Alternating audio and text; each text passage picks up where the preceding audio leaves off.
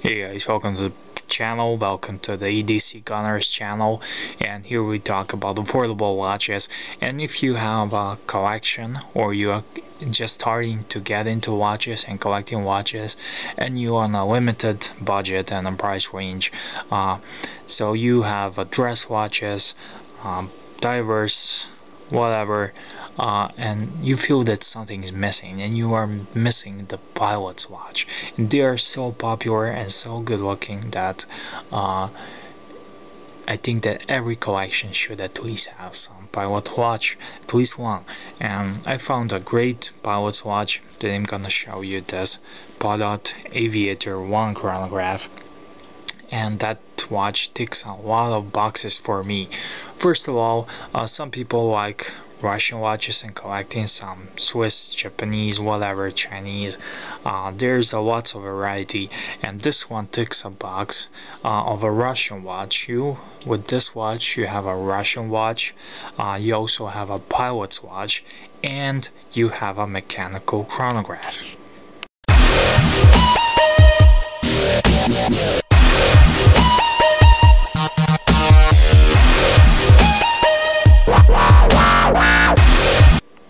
So you are looking at the POLJOT AVIATOR 1, and this was produced by POLJOT in Moscow, first Moscow watch factory in the early 2000s, and that period, soon after that period, the POLJOT was in its demise and was ceased to be.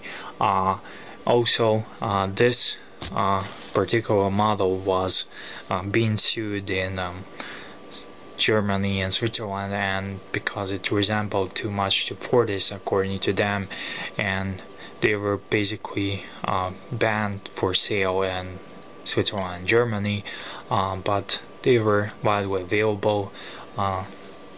Later on it was replaced because of that lawsuit with the POLJOT AVIATOR 2 and other models, but this is a short stint, and other models never quite captured the originality and essential design details of this one.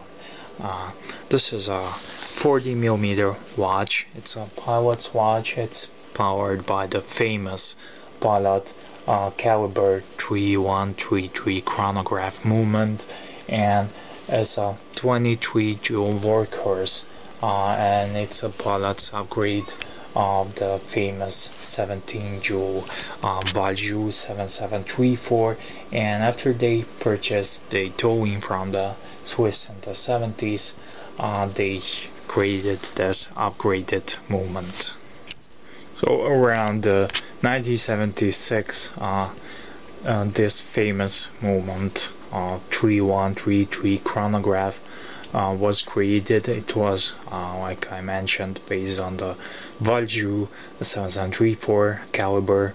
It's a manual wind watch, and Valery Vladimirovich Polyakov wore a 3133 movement based watch abroad to the Mir space station, and that cemented the POLJOT watch as the longest watch worn on spaceflight in history for 438 days, and the record to this day it's still held by this movement. But enough with all that, so you're gonna take a closer look at the watch itself. It has a great history, great movement. It's a great still in affordable lines of watches, and it's a great bang per buck among watch aficionados, and it's a very cool watch. It has a bead blasted stainless steel case, which is very nice and comfortable to wear. It's a 40mm case, not including the crowns. Has a mineral glass, which is not sapphire one. Lugs are 20mm.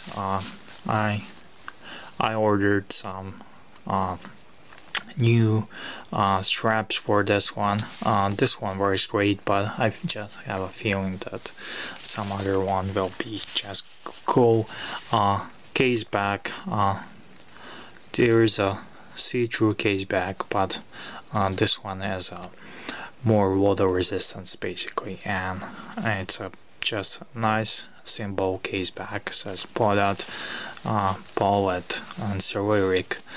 So if you are not familiar with Celeric wirings, it says here POLJOT, and down here it says AVIATOR Chronograph 23 joules.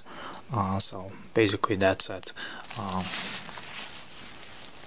Here POLJOT, and that means flight in Russian.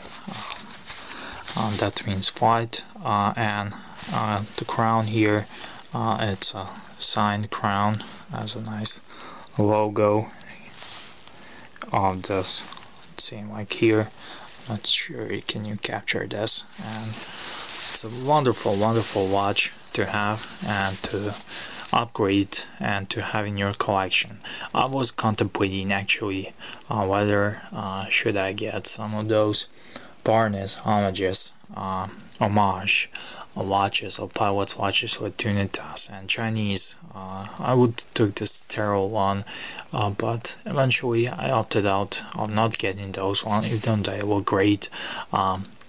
So I was able to manage to track down this one, and just I'm so happy with it, especially because these days they might be affordable, they might be too expensive for someone to both someone they're cheap, but no matter the money, it can be quite hard to find this these days. I took it to our service. I bought this second hand, but was nearly it was like never worn, and that's a good thing with stainless steel, you never know. And I only when I got it, I took it to service to my watchmaker.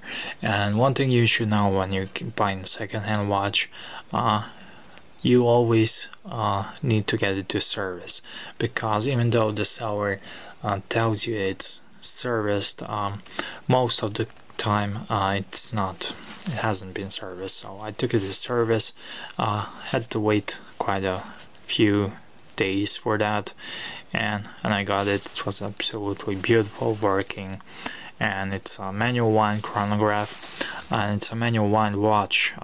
This is a second hand, this is a minute register, and this is a stopwatch. It has a green indices. I don't know if you can pick this on the camera, but it's just beautiful. Originally I would prefer white indices, but these green are just more readable in every situations, and they add a bit more character to the watch itself. So I'm now quite happy to have a green indices, and the lume on the watch is great. It's bright, it picks up really greatly on the, but it also fades quite fast, and but after its initial glow fades out, it's still readable but does not glow like at the beginning, and the lume picks up really fast and great and glows for really cool. I like the red tip on this red second hand, and this register hand just it's like a strawberry on the cake, just beautiful. And also my favorite stainless steel finish is bead blasted one, but for blades I like stone wash as well, but for this it's a bead blasted. I'm just gonna show you how the chronograph works. So you start a chronograph by pushing this one, and it measures the time. It's beautiful, beautiful, just cool watch. And you stop it with this one again. There are some people who may not know, so I'm going to try to go in every detail. And you reset it by this one, and it may appear that on camera it's not perfectly centered, but it is. I had it done, so it's a great movement. It's a manual wind watch. You wind it, and wind is just smooth as it can be. It's very smooth. Winding.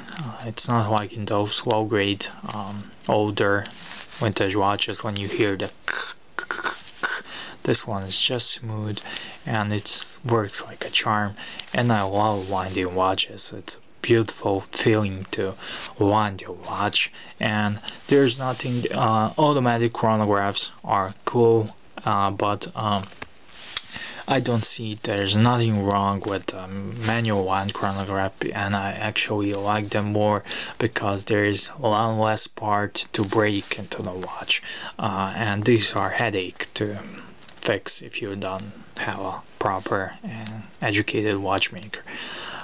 So I like manual wind watches, and it gives me more connection than automatic watch. And sometimes when you are just bored, you pull out the watch and you just wind it.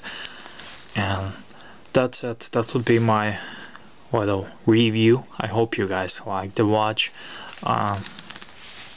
I definitely recommend getting this to your collection. Band is 20mm. I ordered some NATO bands especially for this one, and when it comes there, maybe we'll give you an update. If you like the watch, like the video, tell me what you think in the comment section down below. And like I said, definitely recommend adding this to your collection as a great piece if you can find one, of course. So cheers, I'm a DC Gunner. Thank you for watching, and please subscribe.